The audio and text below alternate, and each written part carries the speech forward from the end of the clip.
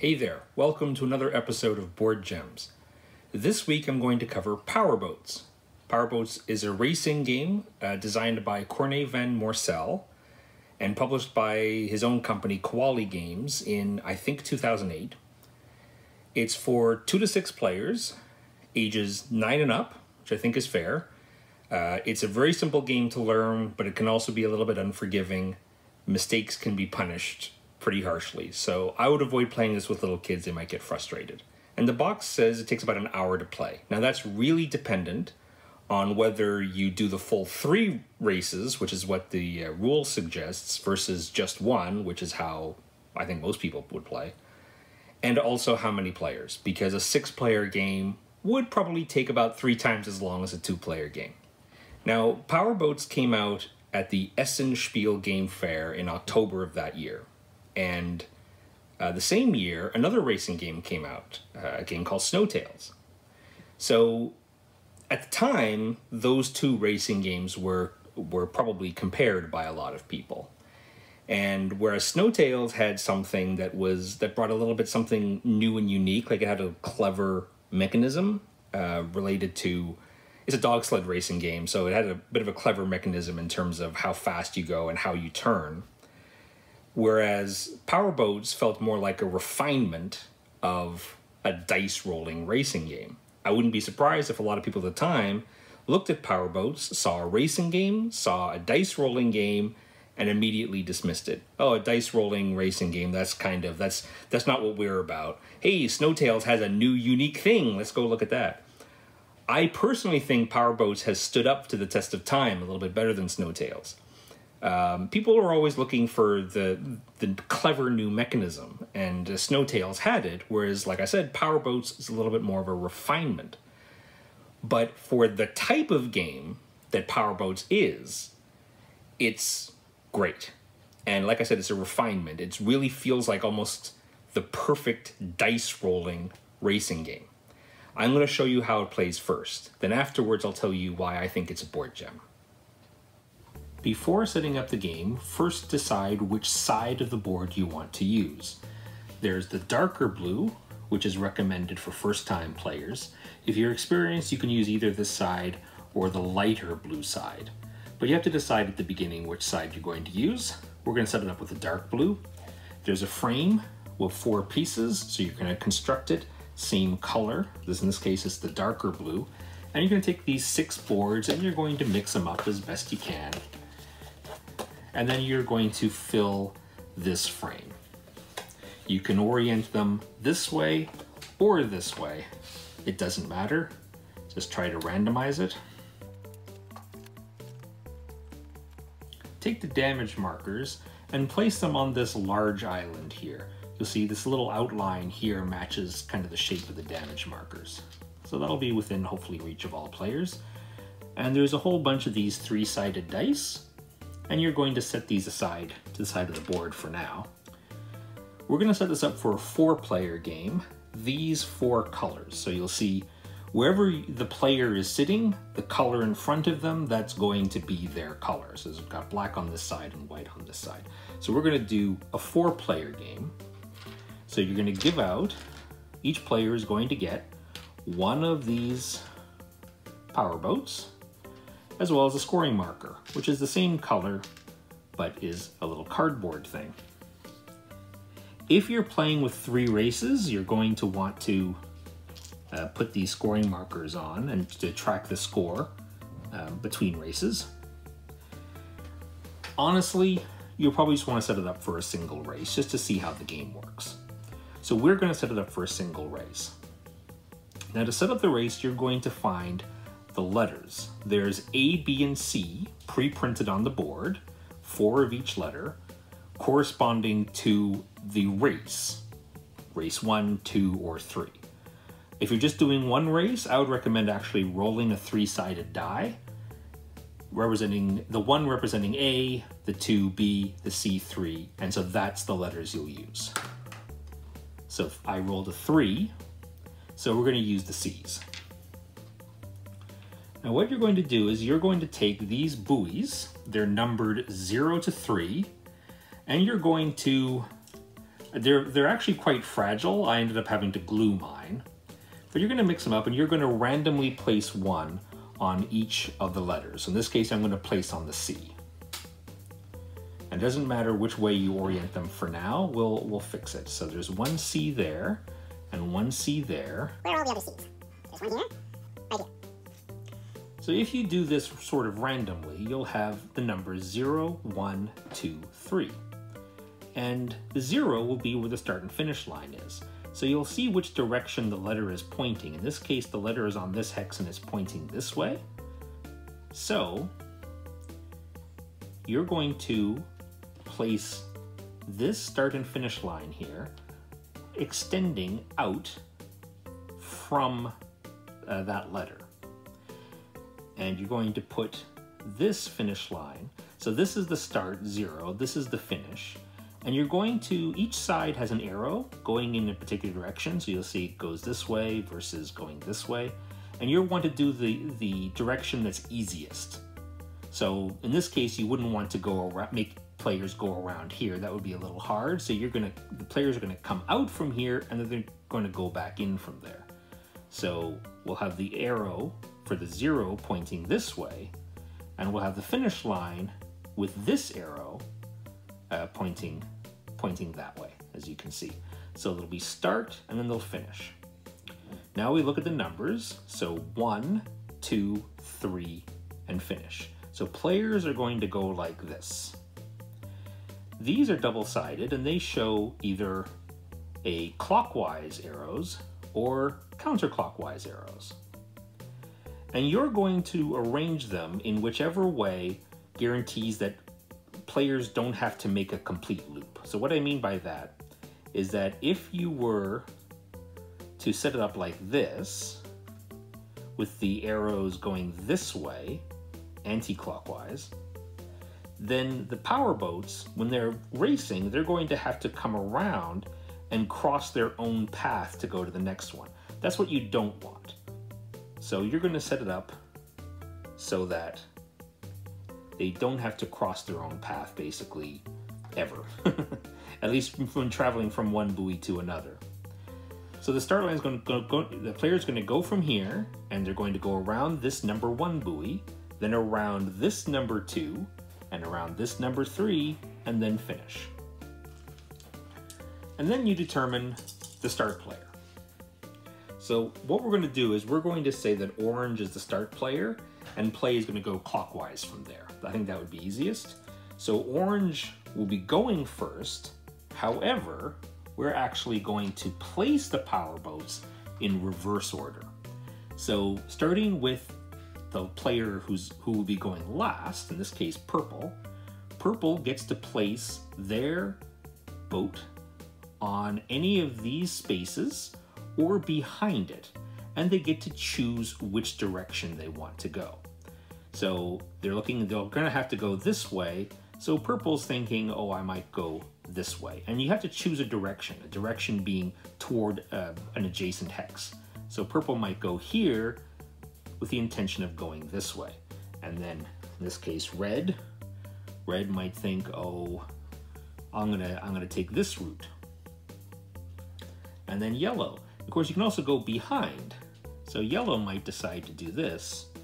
And finally, orange, maybe orange goes over here. Something like that. And now the game proper starts, starting with the player who placed their powerboat last, and then going clockwise from there.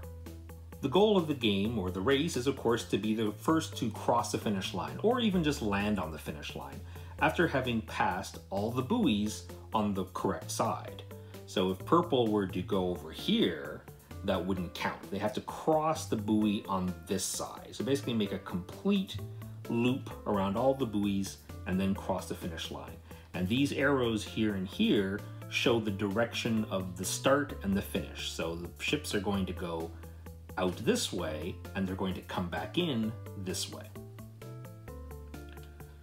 In order to move, you need these dice. They're 3-sided dice. They're numbered 1 to 3. And you're going to have a number of these dice face up in front. Well, face up. You can't really have a die face up, but this is what I mean by face up, of course. It's showing a 2 there. And you're going to have these dice showing like this, which is showing your current speed. The first thing you do on your turn is decide if you're happy with the number of dice you have, or if you would like to add one or remove one. You can only add or remove at most one die. At the beginning of the race, of course, you have 0 dice, so the only thing you can do is add one. When you add a die, you take the die that you've added, along with any dice that you already have there, whichever ones you want to re-roll. You don't have to re-roll any of them if you don't want to. But you would roll this one die in this first turn, 3, and you're going to place that. Of course, this is orange first, right? We're going, okay, so we're going to place 3 there, and then orange, who's a start player, is going to move 3 spaces. The next thing that happens after you know exactly how far you're going to move is you choose your direction. The player can either choose to go straight ahead in the direction they're already facing, or turn 60 degrees. So orange could either go forward 3 spaces this way, or 3 spaces this way, or 3 spaces this way. In the case, and you can travel through ships, that's completely fine. However, if the space you end on happens to be occupied, then you simply place your ship in the previously, the first open space behind it. In that case, you don't have to move. In fact, you're not able to use your full movement, but you can still choose that direction. Or it can go 3 this way, or it can go 3 this way.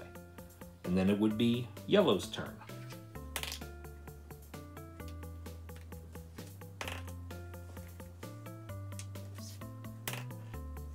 So in this example, purple added 1 die and rolled a 1. Purple has 3 choices, but not really. If purple were to turn here, they would hit an island and would get 1 damage. If they were to turn here, they would hit this buoy and take 1 damage. You can't travel through islands or buoys, you can only travel through other powerboats. In this case, the only direction purple can go is straight ahead.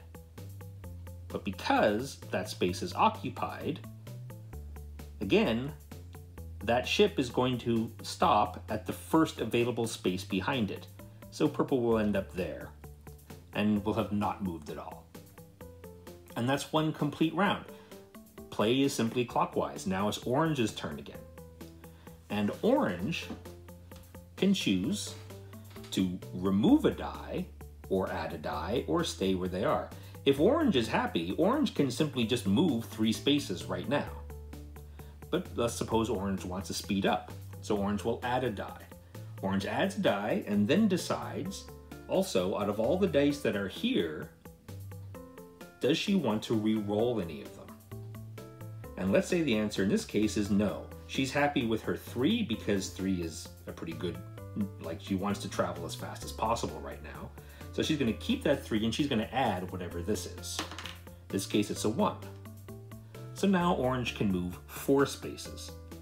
And again, orange can choose to go straight ahead 4, turn right 4, and then, or turn left and go 4. Let's say in this case, orange actually will turn left 4.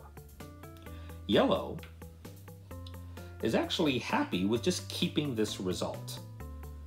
You see, yellow could add another die or remove one. It would be dumb to remove because then you're not moving at all.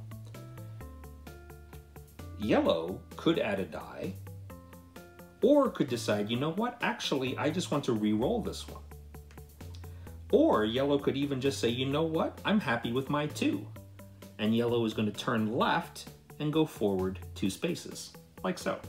Why would yellow do that? It's not going very far, but the thing is, as you can see, now yellow has a good line to go past this buoy. Yellow's hope is to be able to land on this space so that they can immediately go straight through here. Part of the game is also seeing the lines, identifying the lines that will allow you to speed up very fast and reach your target without having to squirm between the islands too much. Let's continue.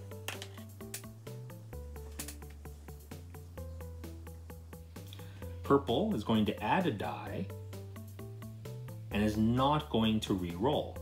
The reason that purple is doing that is because if purple re-rolls that die, then the result could be 2 3s, at which point purple will definitely take damage.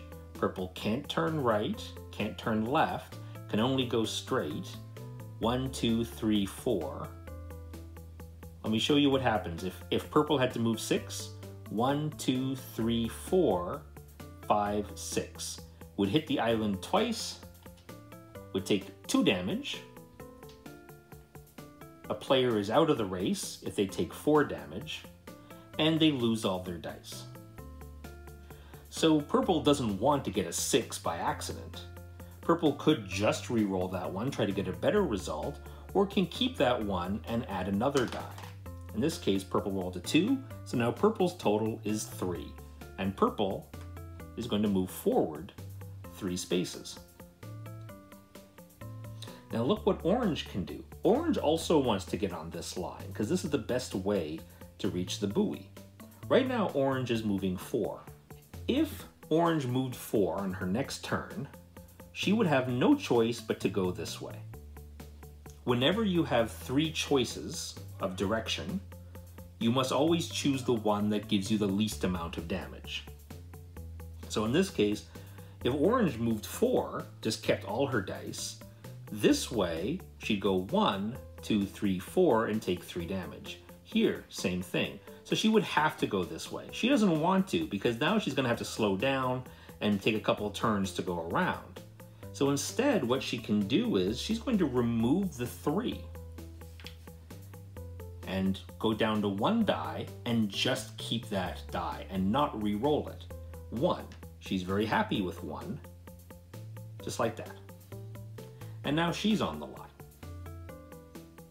So play is going to continue like that, clockwise, until one player crosses the finish line or reaches or lands on one of the spaces of the finish line. If you're playing the full 3 races, then here's what happens.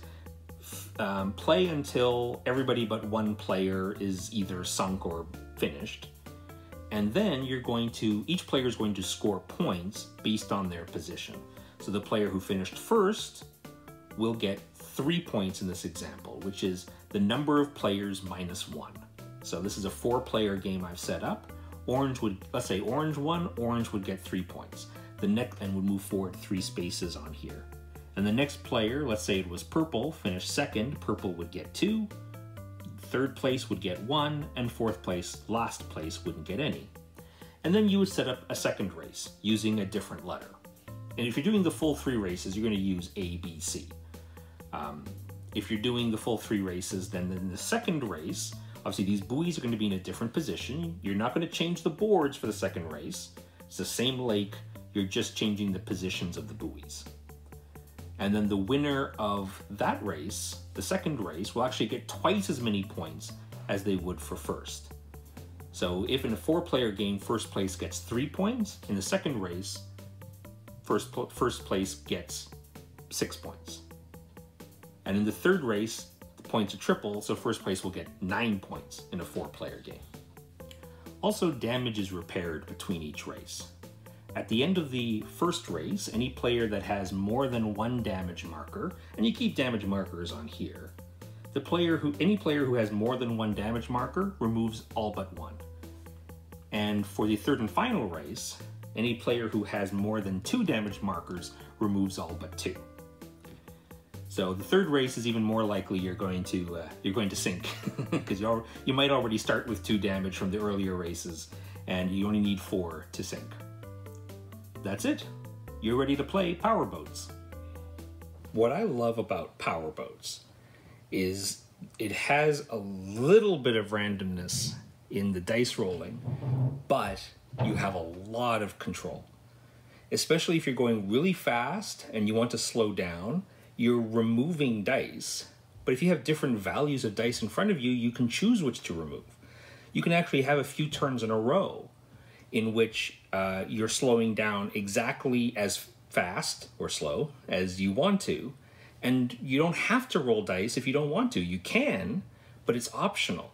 if you get a good variety of dice, you can be very selective in which dice you remove.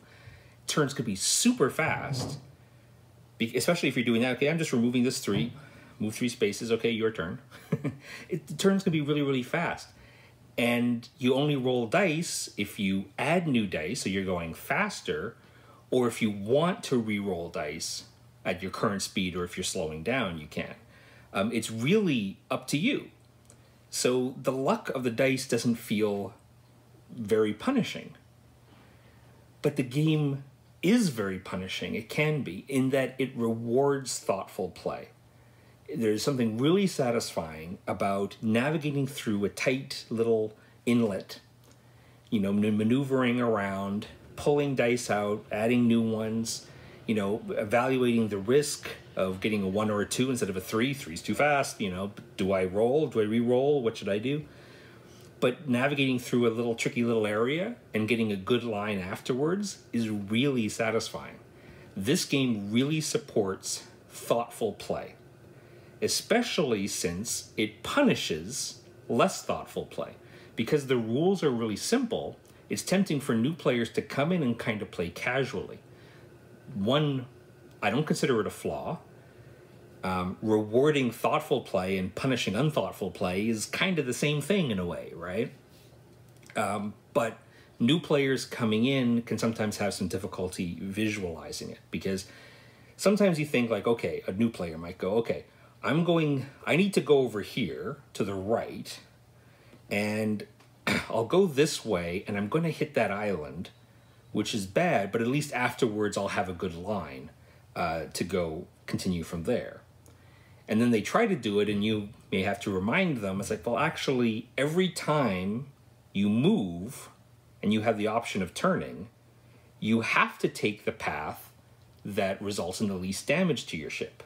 You can't choose to go right and take damage just to have a good line if you are able to go left and take no damage or take less damage. So in this case, you have to go left. And they're like, oh, but I want to go right. And it's like, I'm sorry, you're gonna have to take 4 or 5 turns to get around and go through this area before you get back on track. So that's really punishing. So new players might not like that. But again, it simply rewards preparing, looking a couple turns ahead, evaluating the risk of re-rolling dice, and there's something really satisfying about that planning. That planning. So this is one of my favorite racing games. Now, my favorite racing game is Ave Caesar, but that's a different beast. Ave Caesar is all about getting in each other's way and blocking and saying bad words at each other, and you can't help but hurt the other player, and that's part of the charm. Powerboats is a different racing game entirely. There's very little blocking. The only way you can really block is you occupy a space that the other player was really hoping to land on, so they have a better line than they otherwise would if they come up one space short. But it's not really blocking. But yeah, it's a really thoughtful game, and I like the planning ahead. I like games that have simple rules, but from those simple rules, a really thoughtful experience emerges, one in which you can plan ahead. Maybe you can't plan ahead too far. It's not chess, but still, you like to sit in front of the game and you like to think a little bit and be rewarded for that. Then Powerboats is a great racing game for you. Another racing game you may want to consider is Mississippi Queen, which had a recent reprint, and even though Mississippi Queen isn't exactly a hidden gem, I may still cover that because even the recent re-release doesn't have insanely high ratings.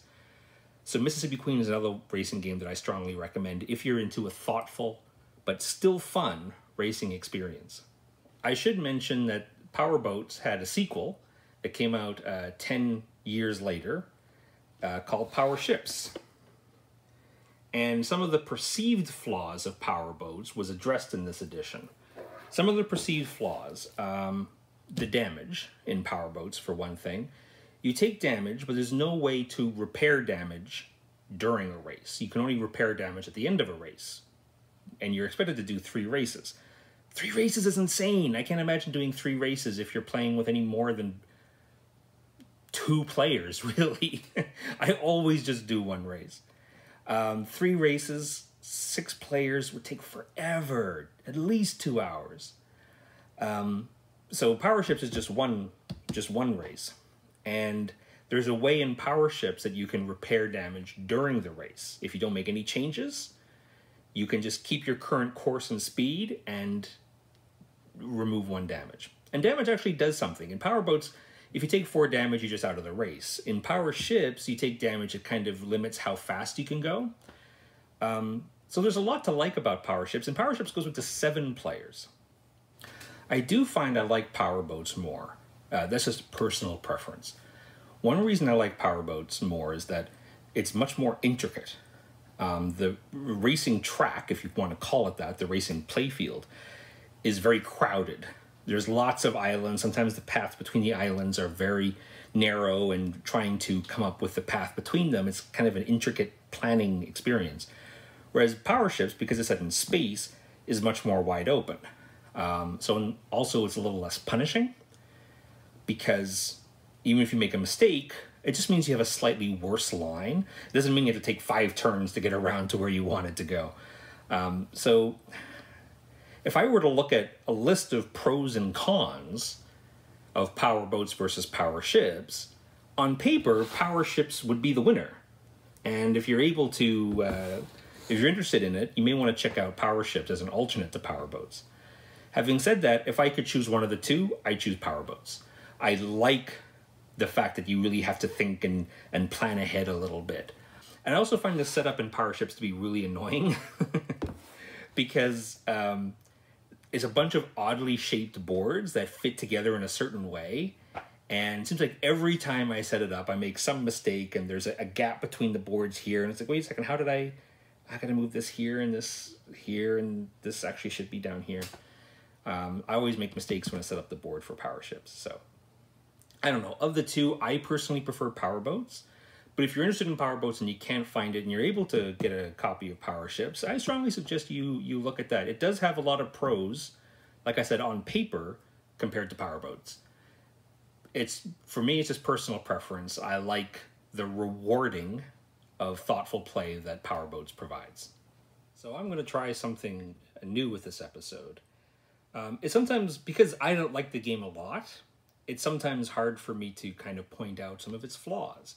This whole series, the point of this series, is for me to highlight games that I think are really, really good, but are a bit older, and I want to bring some more attention on them again. But because their ratings are generally lower, at least are not super high, like lower than 7.0, they can be kind of divisive picks. There are lots of people who maybe play the game recently and don't like it.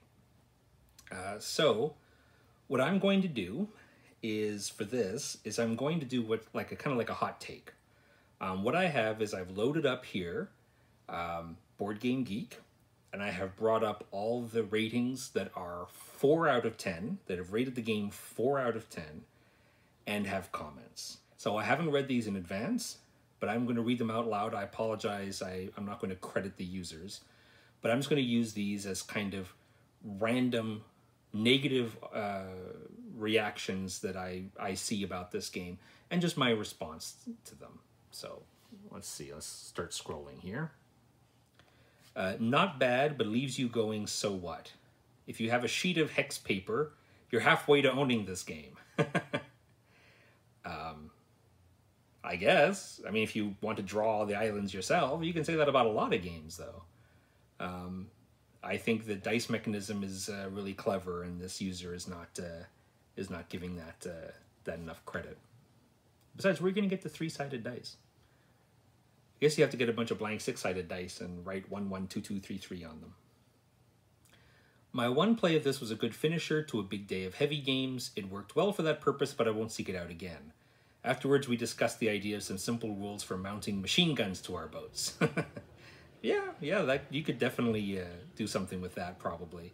I know another racing game that I happen to like quite a bit is Thunder Rally. It's a stock car racing game. Not even really a fan of stock car, but I think the game is great. Even though I'm more of a fan of an open wheel racing game, I actually don't like its sequel, Grand Prix, all that much. But the third in the series is a car combat game, which I'm actually really curious about. Good feel of powerboating, perhaps too much luck. I mean, it has less luck than a typical dice rolling game. I'll say that. And still rewards thoughtful play, but of course there is always going to be luck. Rolling dice is fun, and if you can have a dice rolling game that minimizes that luck through some clever mechanisms, I think that's a winner. It's fun to race, the emotions are great, the social aspect is excellent, but as a game, Powerboats is just so-so. It's one of those why bother games. Well, you said it yourself. It's fun to race, the emotions are great, the social aspect is excellent. That's like 9/10 of what you want in a game. I do get a kick out of the fact that a game can really make for an enjoyable experience. And I know some hobbyists. I have some friends who are like this, who I'll play a game with, and you can see they're having a great time, fantastic game, laughing and carrying on. I'm thinking this game is great. And then I check their ratings maybe the next day because they're very good at rating their games, and they rate it 4 out of 10. I was like, I could tell you had fun in this game. I guess the counterpoint to that is those types of people, you know, they can have fun with almost any game, and it's more the people that you're playing with in the game. The game almost doesn't matter. So I guess you could argue that a game, just because a game makes for a fun experience, most of that fun experience is coming from the players and not necessarily the game. And you could substitute a different game in and you could still have a great time. I guess. But the game helped facilitate that good experience. And if you have fun with the game, that's what the game set out to do. So it succeeded. On paper, Powerboats is a knockout. The endless die modifiers of race games like Formula D have been replaced with a clean upshift downshift mechanism built on adding removing 3-sided dice. Genius. Yet the result is astonishingly bland. A small expansion adds more lake flavor to the blue grid. That's true, there is an expansion I didn't mention. It adds like jumps and stuff, which sound great. I don't feel like the game really needs it, but if you're able to get a used copy of Powerboats, you can still get the expansion from Koali Games. The real issue is that this is a very pure roll and move. Disagree. I mean, there's some turns you don't even roll the dice. You don't have to if you don't want to. So, I don't know, disagree with that. I wonder if it would be more fun if all players rolled real time over and over again until somebody crossed the finish line. Okay, buddy. Disagree. Simple dice rolling game, very easy to get massively wrecked with a single bad dice roll. So, yes to the first part. Very easy to get massively wrecked. This game punishes mistakes, and that could definitely be a downside. Due to a single bad dice roll, there is the luck aspect, but you can also see ahead. Like, based on this path, at this point, maybe 2 turns ahead, I'm going to have to re-roll some dice and hope I get lucky. But you chose that path, and you put yourself in that position for that risk. Maybe you calculated the risk, and it's like, oh, I got a 2 out of 3 chance of making a good roll, and you get the 1 out of 3, and you curse the bad dice luck. But the route you chose to take, you chose that route with the hopes of getting a good roll later. And you didn't get the good roll, so you cursed the bad dice luck. But I would also argue that's part of the path you took. I do this, this, this, and then I have to take a chance. I do this, this, this, I took the chance and it failed. It's the chance's fault, not my own fault. Just my hot take. Cute game and seems good, but somehow I did not see it arousing enthusiasm. Not sure why. A lot of Koali games are like that, actually, but I still like the games because they're very mechanical. They don't have a lot of what we call chrome, which is like extra mechanisms that the theme brings in just to kind of up either the realism factor or the fun factor. But those can make a game complicated. So, but I can understand some people might find it a little bland. I don't understand the popularity of this game. You get in boats and drive around a track with no extra cards to do anything interesting. Just you and adjusting your speed and trying to not get stuck in a clump of weeds. So, yeah, I want to comment about the extra cards bit because that's a really popular thing nowadays. It feels like every older game that comes out now, there's a compulsion among the publishers or maybe among the gamers who are demanding this release. Like, but need something more. Maybe each player has their own special power that they can do. Or maybe get a hand of cards to kind of spice up the game. That's that's the current mindset of hobby gamers. And I just want to say there's a subset of gamers that really want not to have that.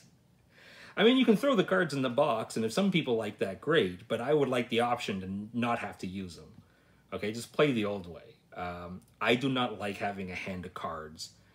Some people think, well, it's, you know, it just makes it more fun, or it gives you one more thing to think about. It's like, yeah, I want to think about the game.